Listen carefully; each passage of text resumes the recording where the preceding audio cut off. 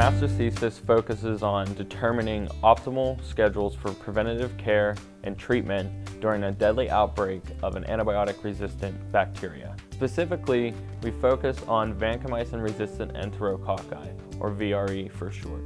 We focus on VRE specifically because it's in the top 10 CDC healthcare concerns. To do this, my advisor and I formulated a system of differential equations which describes the dynamics of populations of patients within the ICU. We introduced control variables to our system of differential equations to represent rates of preventative care and treatment being applied to patients who have VRE.